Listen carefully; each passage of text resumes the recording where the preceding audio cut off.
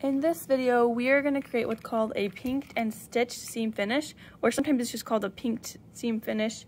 But what you need is pinking shears, and these, in my classroom, they have an orange handle, but they have like a kind of jagged edge here. So that's what the pinking shears do, is they cut a little thing, and they're pinking shears. They're only for fabric, so we don't want to use them on paper. And then you're going to need a fabric square, your sewing machine, all threaded. And that's what you need for this one. We are going to first sew a 5/8 inch line from the edge of the fabric. So I'm just using one square, also 5/8 inch, and then I'm going to pink the edge. So go ahead and watch me do this, and I'll walk you through it. So I'm going to do 5/8 inch. I will line it up at the edge right here, and I'm going to backstitch at the beginning and end. And then I'm going to sew down to the edge and backstitch again.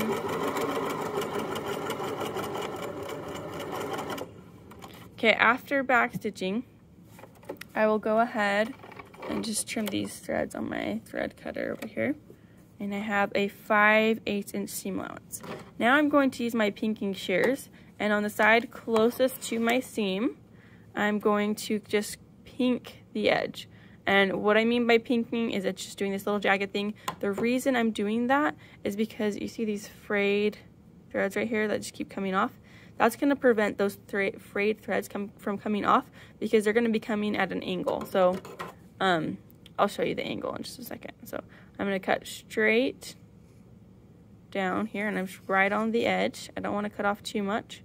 And then I'll line it up again over here where I'm picking up, because I didn't make the whole distance. So now I have this zigzag edge, and if I pull on this, I'm not having a lot of threads come up. Whereas if I pull down here, I have a bunch of threads coming out. Okay, so this zigzag kind of helps prevent that. So this is one of our seam finishes. A seam finish is something done to prevent fraying on fabric. So where you did pink finish, and then there's other ones that we might do in class as well.